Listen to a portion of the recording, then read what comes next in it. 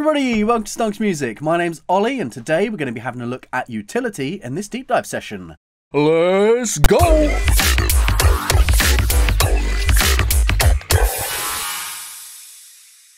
Right, so here we are back in the Ableton Manual. Let's see what they've got to say about utility. Utility can perform some very useful tasks, especially in combination with other devices. There are two separate phase controls, one for each input, left and right. As their names imply, they invert the phase of each channel.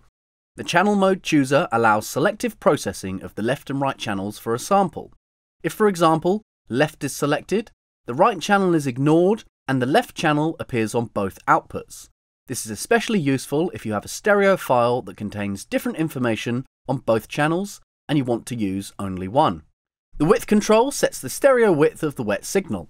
0% yields a mono signal, whereas values above 100% create a widened stereo panorama. Choosing mid-side mode from the width control, right-click PC, control-click Mac, allows you to toggle between width and mid-side balance controls. The mid-side balance control acts as a continuous mono to stereo controller when set from 0 to 100M.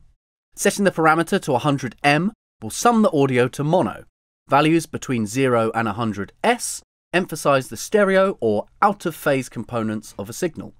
At 100S, only the side signal will be heard. The left and right channels will be 180 degrees out of phase with each other. Note that if either left or right have been chosen in the channel mode chooser, the width and mid-side balance controls have no function and are therefore disabled. When the mono switch is enabled, stereo input is converted to mono. The bass mono switch converts the low frequencies of the input signal to mono. This is useful for avoiding coloration of low frequencies when they are replayed in mono. You can use the bass mono frequency slider to adjust the cutoff frequency between 50 and 500 Hz. When bass mono audition is enabled, only the low frequencies can be heard. This can be useful for tuning the bass mono frequency. The gain control adjusts the level of the input signal from -infinite dB to +35 dB.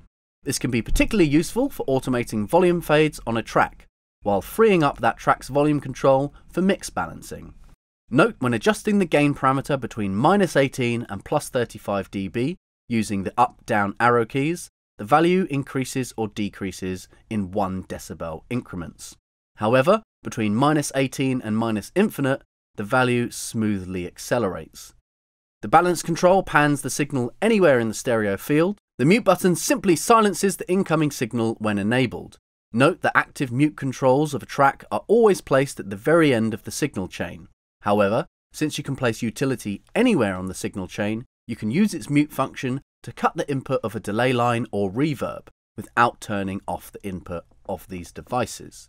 The DC switch filters out DC offsets and extremely low frequencies that are far below the audible range. It will only have a sonic effect if a signal contains these frequencies and is processed after utility with non-linear effects such as compressors or wave shapers. Right, that's pretty much it for utility. Let's jump into Ableton and see what we can do. Right, here we are back in Ableton. Let's have a look at what we can do with utility. So, starting off with my master channel, I have this set to my default template. Utility, bass mono at 120 Hz, and that usually gets changed a little bit depending on the end of the final mix. And this little DC ticked, so that just gets rid of any of those low frequencies. The track might not have it, but there's no harm in having that one ticked. I'm going to turn this off now so it's not interfering with the rest of what we're doing, but that one really helped me just tidy up my masters a good bit at the end. So we'll start off up here with this big spacey respace that I've made. Let's have a little listen.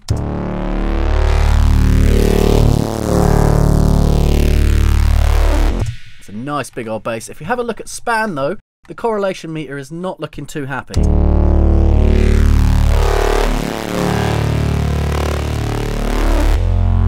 And that's because the nature of this kind of sound is a big out of phase, phasey sound. So you can see that correlation meter there going the wrong way.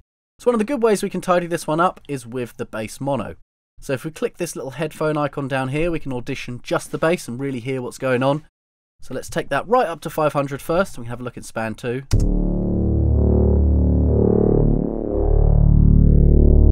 If we bring that down,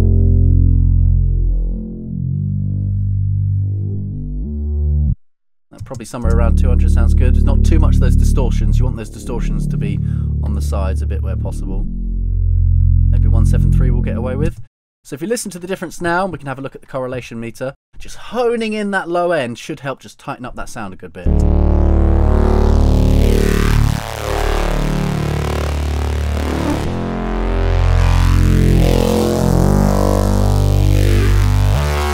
And quick with and without.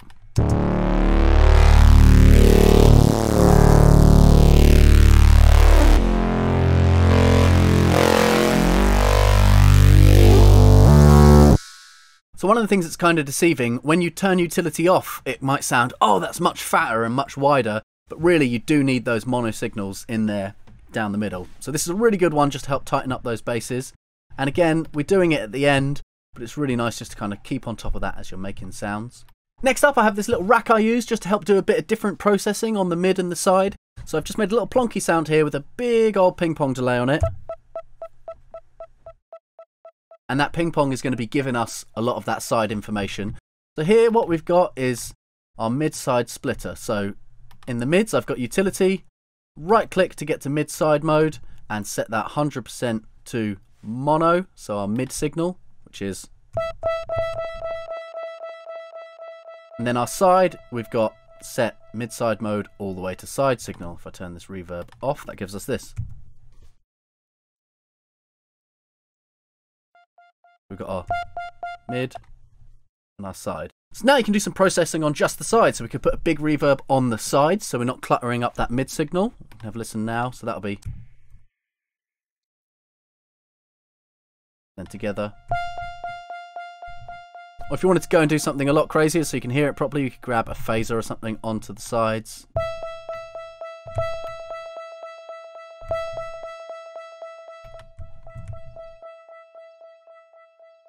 You hear the whoosh, whoosh.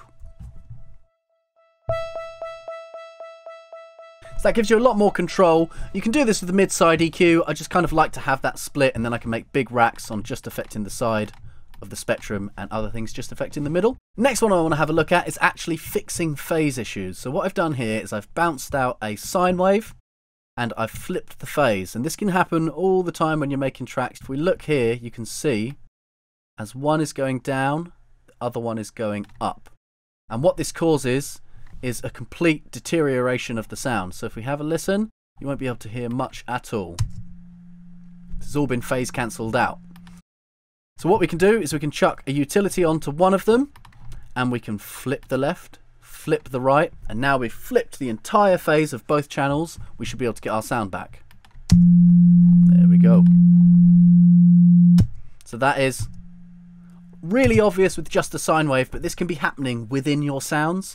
So sometimes if you might notice it on span, you might see the correlation meters doing something weird over here, or you might notice that a sound, you just can't hear it properly.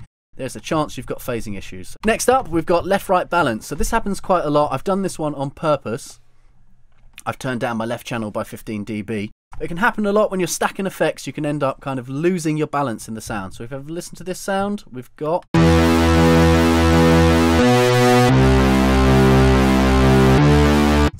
And that doesn't sound too bad, but when you start really honing in and looking at it, we can see over here. That's not balanced, it's leaning over to the right. So what we can do with our utility, we can get our balance and just slowly start moving that towards the left to rebalance it back out.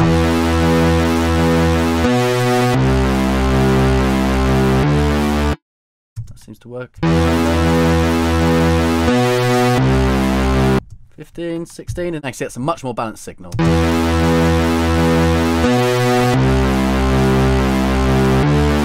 Now, like I say, I did this one on purpose, but this can happen if you're using phasers, flanges, and you're throwing those sounds everywhere. You get this imbalance.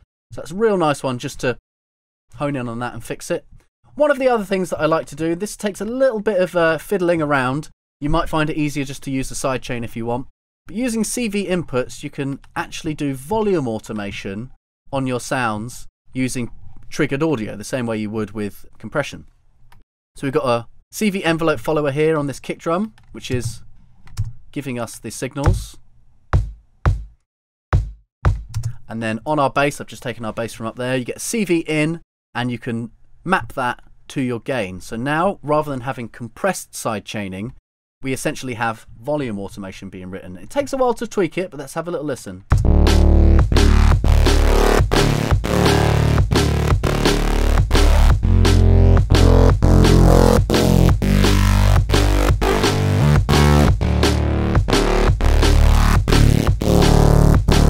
arguably volume automation is a lot cleaner. You're not going to get those pops and clicks.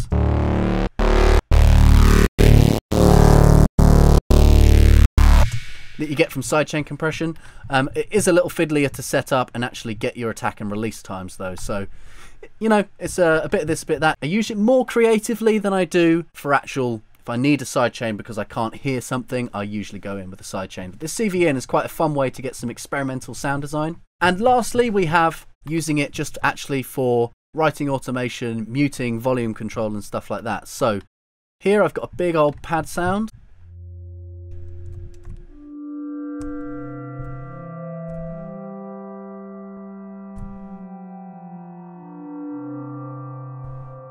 And when I let go of the keys, that's going on for ages. Which you might like, but in some sections you might not like. So what we can do is we can right click show automation and we can write a mute in. So we can have this build up, and as we come up to our drop, we can have the mute turning on here and they'll have none of that overlapping.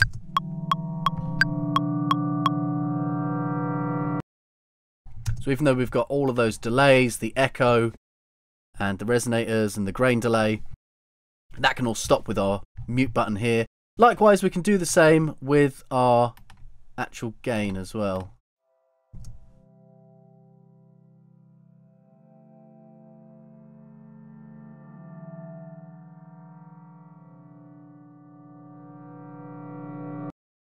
So if we were writing that on this automation on our main channel, and we could doodly-doo, we'd write whatever we want to write, and then it comes to doing the mix, we're in a bit of a dilemma here now because we need to move all of these down and we're going to be doing that across the whole track. It just becomes quite a nightmare.